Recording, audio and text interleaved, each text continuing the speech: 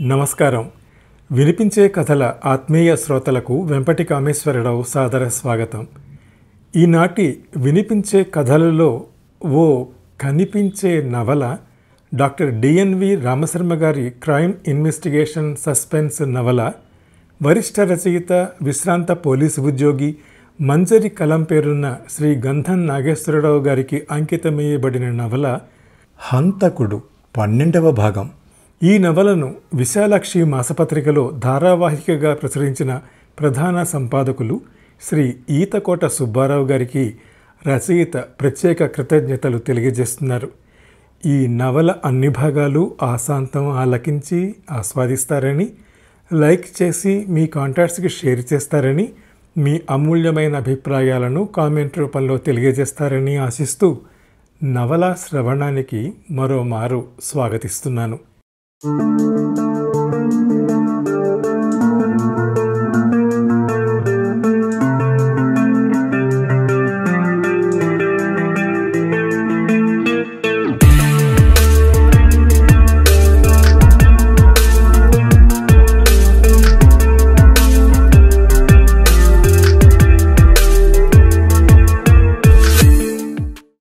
అప్పుడే ఆ కిటికీ నుంచి నమితను చూస్తున్న లచ్చికి వణుకు ప్రారంభమైంది.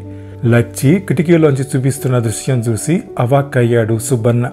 ఈమె ఇప్పుడు ఇక్కడికెందుకు వస్తున్నట్టు? శివరాజు లేకుంటే పుట్టింటికి వెళ్ళడమే అలవాటు ఆమెకు. పుట్టింటికని వెళ్ళి ఏ కబురు లేకుండా ఇప్పుడు ఇలా రావటం. శివరాజు సార్ కూడా రాలేదు అనుకుంటూ గతాన్ని తలుచుకుంటూ వణుకు ప్రారంభమైంది. మరి నమిత పాత్ర ఏంటి?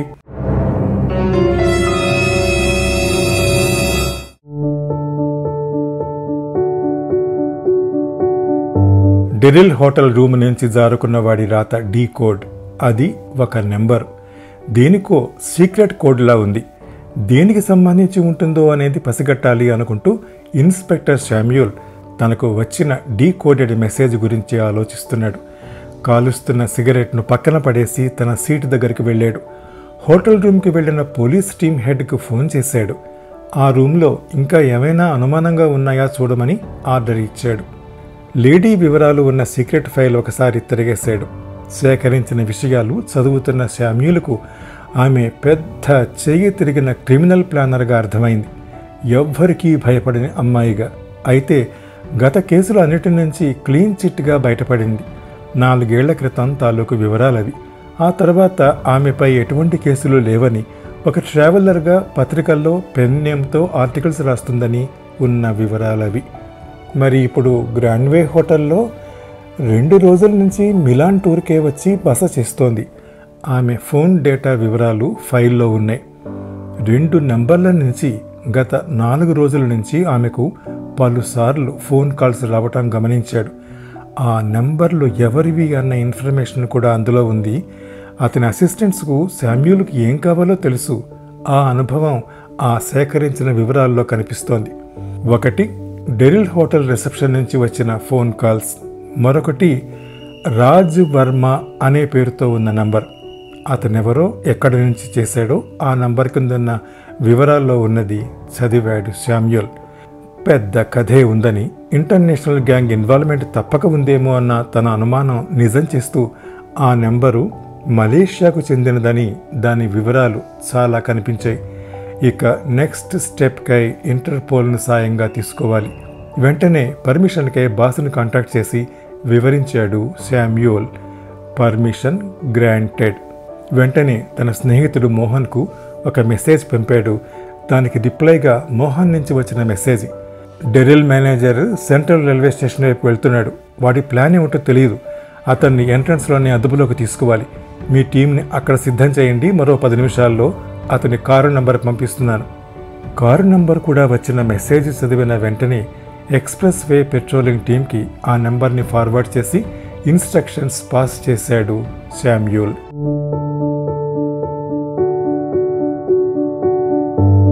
ఇన్వెస్టిగేటింగ్ ఆఫీసు శ్రేయ రూమ్ తన ముందున్న ఫైళ్లను నిశితంగా పరిశీలిస్తోంది. అది సీఎం గారి హత్య పరిశోధన తాలూకు కొన్ని రిపోర్ట్స్. విక్రమ్ పేరుతో హైలీ కాన్ఫిడెన్షియల్ పేరుతో ఉన్న రెడ్ కోడ్ ఫైల్. అలాంటి రెడ్ కోడ్ ఉన్న ఫైళ్లను అనుమతి లేనిదే చూడటం ఇన్డిసిప్లిన్ కిందకు వస్తుందని తెలుసు. అయినా ఫైల్ను ఎవరూ గమనించని సమయంలో విక్రమ్ ఆఫీసులోనే ఇంకో 2 మామూలు ఫైల్స్ మధ్య పెట్టి జాగ్రత్తగా మేనేజ్ చేసి ఆ ఫైల్ను తన ఆఫీస్ రూమ్కు తరలించింది. ఫైల్ పేజీలు తిప్పుతున్న శ్రేయకు ఒక చోట కనపడిన రిపోర్టును తదేకంగా చూస్తోంది. ఆ ఫైల్ హ్యాండిలింగ్ కేవలం విక్రమ్ ఒక్కడికే పర్మిషన్. అందులో ఇన్వెస్టిగేటింగ్ ఆఫీసర్ శ్రావణ్ గురించిన కొన్ని వివరాలున్నాయి. అవి చదువుతున్న శ్రేయ నమ్మలేకపోతోంది. అవన్నీ శ్రేయకు తెలియనివే. అక్కడ ఒక పేజీలో 2 లైన్లు హైలైట్గా కనపడ్డాయి శ్రేయకి. అది శ్రావణ్ గురించి ఆమె ఊహించింది వేరు, అక్కడ చూసింది వేరు. ఇది నిజమా కాదా అనే సందిగ్ధంలో పడిపోయింది. ఆ పేజీలు తిప్పుతుంటే ఆ ఫైల్లోంచి ఒక ఫోటో జారి కింద పడింది. అదే సమయంలో ఆ ఫోటోని చేతిలోకి తీసుకుని చూసిన శ్రేయ ఓ క్షణం షాక్ అయింది. ఏముంది ఆ ఫోటోలో?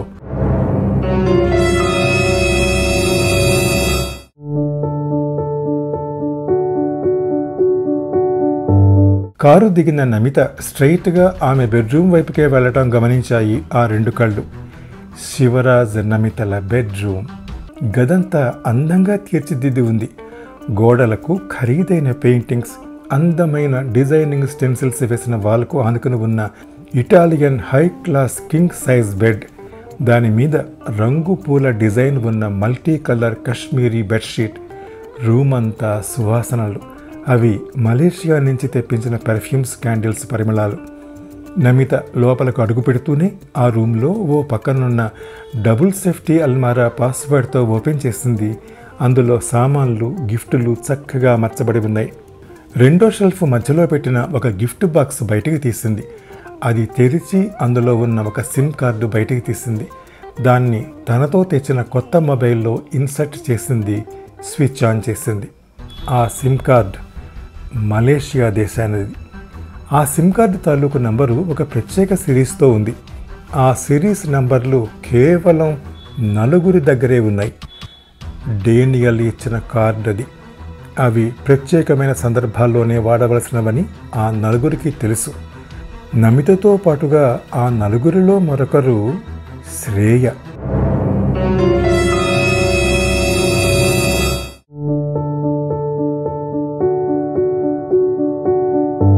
హోటల్లోని మాల రూమ్లో పెట్టిన సీక్రెట్ కెమెరా డైరెక్ట్గా లైవ్ చూపిస్తోంది.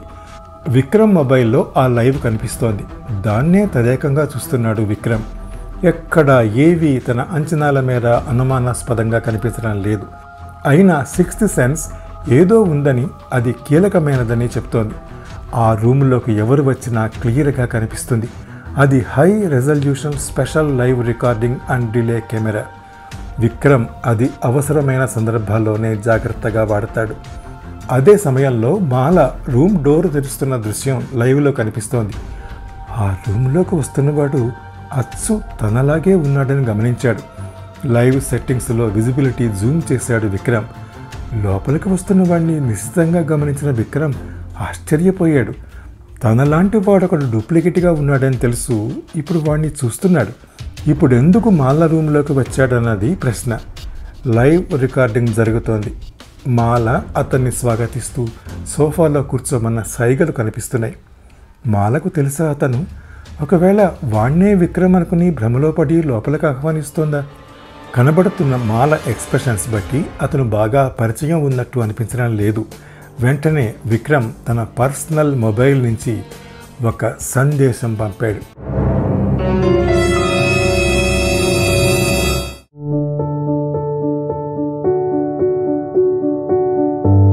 డెరిల్ మేనేజర్ నడుపుతున్న కారు వేగంగా వెడుతోంది.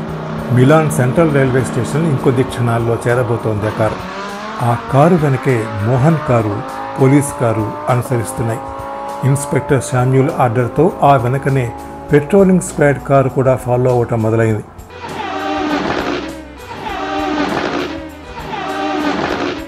వెనిస్ నగరానికి బయలుదేరే ట్రైన్ సమయం ఇంకా 10 నిమిషాలే ఉంది. సమయాన్ని తూచా తప్పకుండా పాటించే సూపర్ ఫాస్ట్ ట్రైన్స్. వెనిస్ వెళ్లే ట్రైన్ చివరి ప్లాట్ఫామ్ మీద ఉంది. ఆ స్టేషన్ పలు ప్రదేశాలకు వెళ్లే రైళ్ల జంక్షన్. ప్రయాణికులతో కిక్కిరిసి ఉంటుంది. ఎప్పుడు అదే స్టేషన్లోని 2వ ప్లాట్ఫామ్ మీద నిలుచున్న రైలు 4వ బోగీలో కూర్చుని ఉన్నాడు జాన్. ఒక లోకల్ ట్రావెలింగ్ ప్రయాణికుని మాదిరిగా నార్మల్గా ఉండాలన్న ఆదేశాలు జాన్కు తెలుసు. అది ఎమర్జెన్సీ సిచ్యువేషన్లో అలా బిహేవియర్ ఇంకా ఇంపార్టెంట్గా భావించడం ముఖ్యమని అనుభవమే జాన్కు. ఆ రైలు బెర్లిన్ వైపు వెళ్లే సూపర్ ఫాస్ట్ ట్రైన్.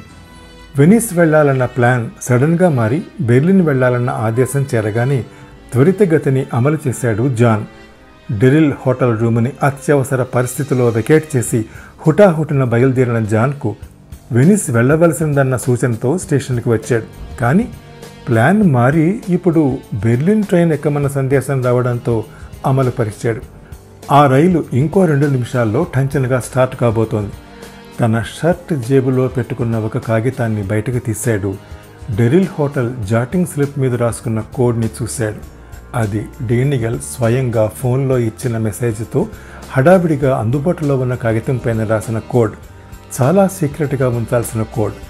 పోలీసులు హోటల్కి వస్తున్నారన్న విషయం ఆ హడావిడికి కారణం. ఆ కోడ్కు మరొక కోడ్ జత కలిపితేనే మొత్తం కోడ్ కలుస్తుంది. అలా ఏర్పాటు చేసింది డేనియల్. అది పెద్ద సీక్రెట్ కనుక డేనియల్ దాన్ని చాలా జాగ్రత్తగా డీల్ చేస్తాడు స్వయంగా. ఆ 2 కోడ్లను పక్కన పెట్టి ఒక నిర్దిష్ట క్రమంలో ఉన్న అక్షరాలు నెంబర్ల కాంబినేషన్ ఎన్నుకుని డీకోడ్ చేస్తే విషయం వస్తుంది. అదే ప్రత్యేక ప్యాకెట్ ఓపెన్ చేసే పాస్వర్డ్.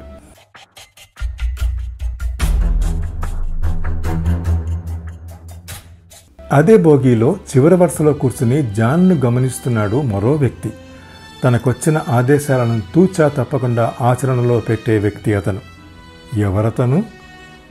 బెర్లిన్ వెళ్ళడానికి బయలుదేరడానికి సిద్ధమైంది ఆ రైలు.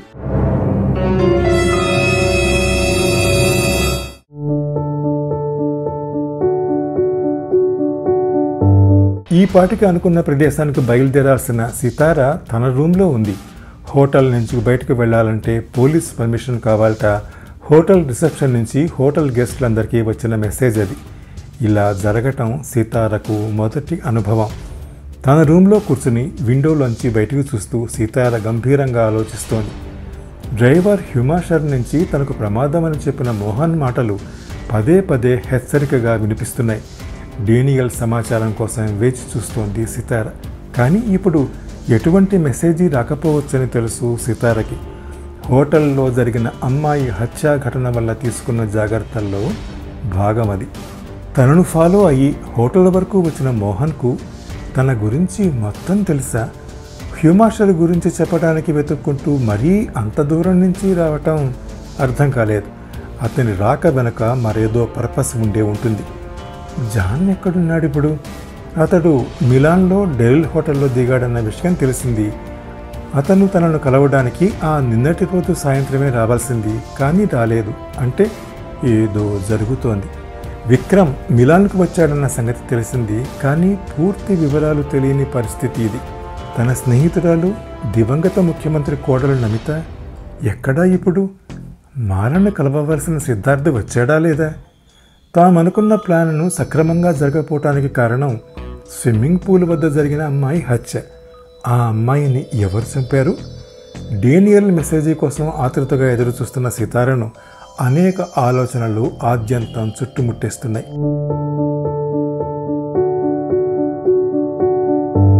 శ్రేయకు దొరికిన కొత్త సమాచారం ఆశ్చర్యానికి గురి చేస్తోంది.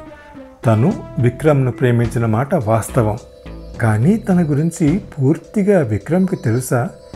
ఎవరినీ పట్టించుకోకుండా తన వర్క్ చేసుకునే విక్రమ్ తన ప్రేమలో పడటం నిజమా, నటన? ఐ లవ్ యూ అని చెప్పాలనుకుంటున్న తనకంటే ముందుగా విక్రమ్ ఆ మాట చెప్పేశాడు. కానీ తన మోటో విక్రమ్ మీది ప్రేమను తగ్గించడం లేదు సరికదా, ప్రేమ పెరిగిపోతోంది. విక్రమ్తో కలిసి పనిచేయటం ఒక అదృష్టం, కానీ తను అనుకున్న పనులు నెరవేరాలంటే శ్రావణ్ అడ్డు వచ్చాడు. అందుకే అతన్ని ఎలిమినేట్ చేయించింది. రణబీర్ని విక్రమ్కి ఇన్వెస్టింగ్ సహాయకునిగా సుందర్ చేత నియమింపజేసింది తనే అని సుందర్కు తప్ప ఈ విషయం మరొక కంటికి తిరిగిదన్న నమ్మకం బాగా ఉంది శ్రేయకు. అప్పుడే రణబీర్ నుంచి ఫోన్. హాయ్ శ్రేయ, అనుకున్న ప్లాన్ ప్రకారం జరుగుతోంది, కానీ ఈ విషయం తెలిసిందా? ఏమిటది? ఎంతవరకు నిజం అని తెలియాల్సి ఉంది. ఇంతకీ విషయం చెప్పు. మిలాన్లో? మిలాన్లో ఏమిటి? నాన్చకుండా చెప్పు. విక్రమ్ను కొద్ది క్షణాల ముందే మిలాన్లో హతమార్చారట. రణబీర్ చెప్పిన వార్త విన్న శ్రేయ నిశ్చేష్టురాలైంది.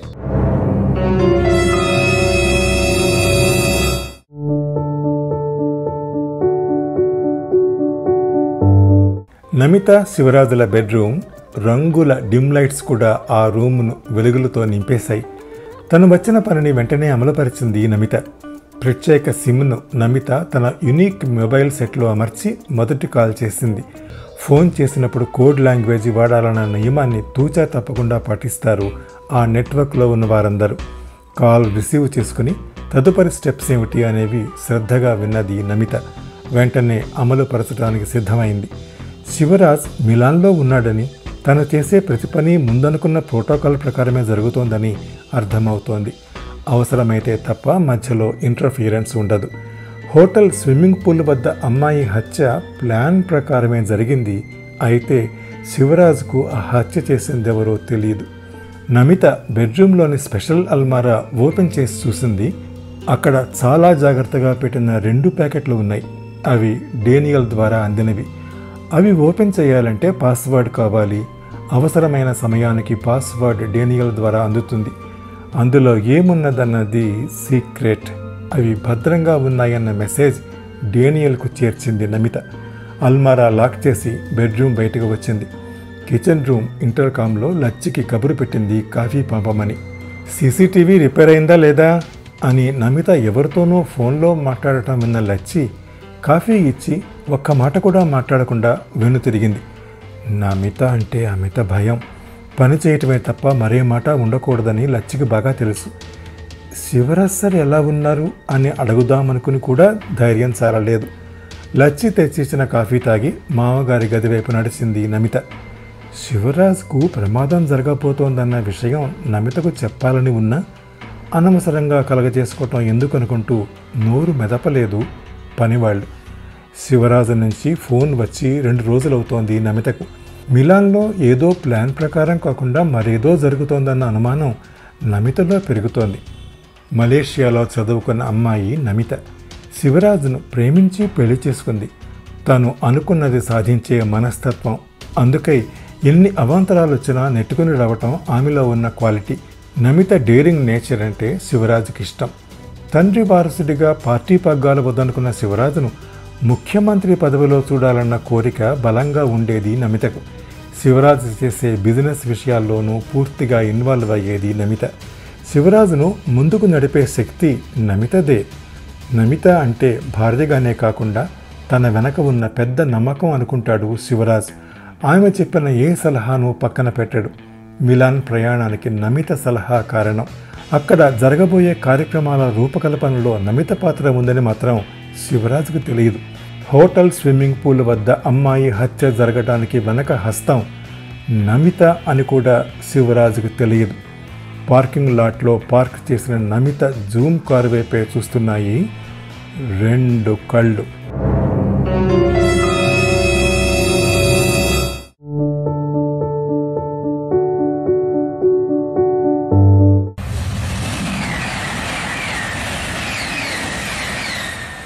బెర్లిన్ ట్రైన్ బోగీలో జాన్నే గమనిస్తున్న వ్యక్తి తన సీట్ నుంచి లేచి జాన్ దగ్గరికి వచ్చాడు. హలో, మీరు జోసెఫ్ కదా అన్నాడు. తన అసలు పేరు జోసెఫ్. అది తెలిసిన వారు చాలా తక్కువ మంది. ఇతనెవరు? ఇతనికి తన పేరు ఎలా తెలిసిందని ఒక్క క్షణం ఆశ్చర్యంలో మునిగిపోయాడు జాన్. మీరెవరు? నేను మీ ఫాదర్ క్లోజ్ ఫ్రెండ్ జాకబ్ని. జాకబ్ పేరు వినగానే ప్రాణం లేచి వచ్చినట్లయింది జాన్కి. తన ప్రాణ స్నేహితుడు జాకబ్ గురించి ఎప్పుడూ చెప్తుండేవాడు తన ఫాదర్. హెల్ప్ చేయడంలో మొట్టమొదటిగా ఉండేవాడని, మంచి మనిషిని, యూరోప్లో స్థిరపడ్డాడని విన్నాడు. కానీ ఎప్పుడూ అతన్ని చూడలేదు. ఇలా ఒక ట్రైన్లో కలుస్తాడని ఊహించడానికి ఆస్కారమే లేదు. మీ ఫాదర్ మెసేజ్ పంపారు నిన్ను ప్రొటెక్ట్ చేయమని. దేని నుండి అడిగాడు జాన్. నువ్వు పెద్ద ప్రమాదంలో చిక్కుకోబోతున్నావు, దాని నుండి రక్షించమని నాకు మెసేజ్ చెప్పాడు జాకబ్. నాకేం ప్రమాదం? అయినా ఫాదర్కి ఎలా తెలుసు ఏం జరుగుతుందో అనుమానంగా అడిగాడు జాన్. మిలాన్ హోటల్లో నువ్వు ఉన్నావని, నిన్ను కలవమని నాకు మెసేజ్ పంపాడు. అక్కడ నిన్ను కలవడానికి వస్తే నువ్వు హడావిడిగా చెక్అవుట్ చేయటం చూశాను. నీ వెనకే నేను, చెప్పాడు జాకబ్. ఇంతకీ ఏంటి ప్రమాదం? నిన్ను మిలాన్ పోలీసులు వెతుకుతున్నారు. దొరికితే ఇక బయట పడటం కష్టం.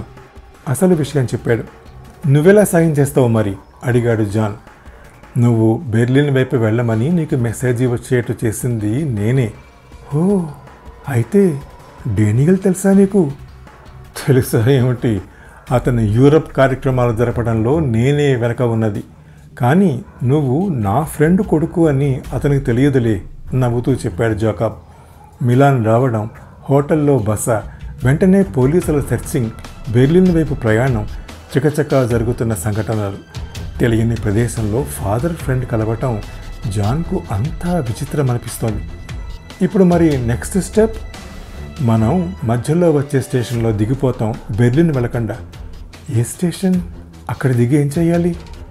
అవన్నీ నాకు వదిలేయి. ఇప్పుడు నీకు నే అండగా ఉన్నాగా, ఏ భయం లేదు. ఆ మాటలు జాన్ని రిలాక్స్ పరిచాయి. అదే సమయంలో జాన్ బెర్లిన్ వైపు వెళ్లే ట్రైన్ ఎక్కాడని పోలీస్ కంట్రోల్ రూమ్ నుంచి చేరిన message. Lookout team flash info వెంటనే పోలీస్ టీమ్స్ అందరికీ చేరింది. మిలాన్ నుంచి బెర్లిన్ మధ్యలో ఉన్న ప్రతి స్టేషన్లోనూ పకడ్బందీగా సెర్చ్ ఆపరేషన్స్ టీం రెడీగా ఉన్నాయి. జాకబ్ అది పసిగట్టాడు. తన ప్లాన్ రెడీ చేసుకున్నాడు.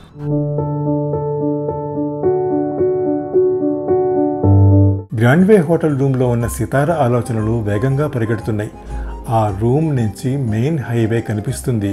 ఆ వైపు తూర్పు దిశన సూర్యోదయం చాలా అందంగా కనపడుతుంది. ఆ హోటల్లో ఆ వైపు రూములకి చాలా డిమాండ్ ఉంది.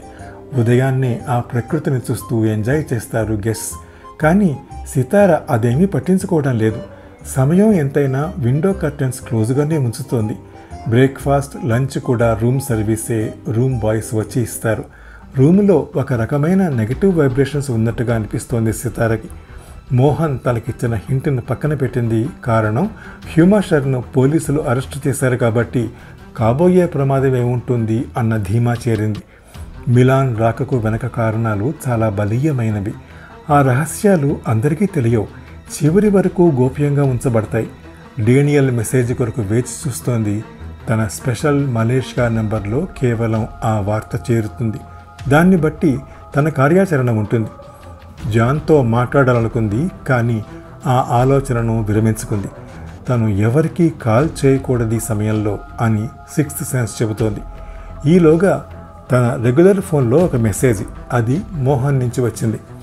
సితారా, please take care of the wheel chair.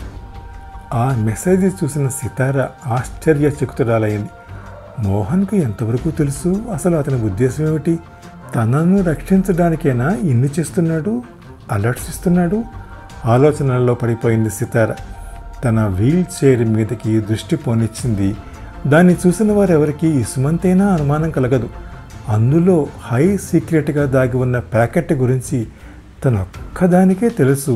ఆ విషయం మోహన్కి ఎలా తెలిసింది? ఇప్పుడు తనకు అలర్ట్ ఎందుకు ఇస్తున్నాడు? ఆలోచిస్తూ సితార బెడ్ మీద అలా కూర్చునిపోయింది. అప్పుడే రూమ్ కాలింగ్ బెల్ మోగింది. మోహన్ అలర్ట్తో అసలే కంగారుగా ఉన్న సమయంలోనే కాలింగ్ బెల్ సౌండ్ విని ఇప్పుడెవరు వచ్చింది అనుకుంటున్న సితార గుండె వేగంగా కొట్టుకుంటోంది.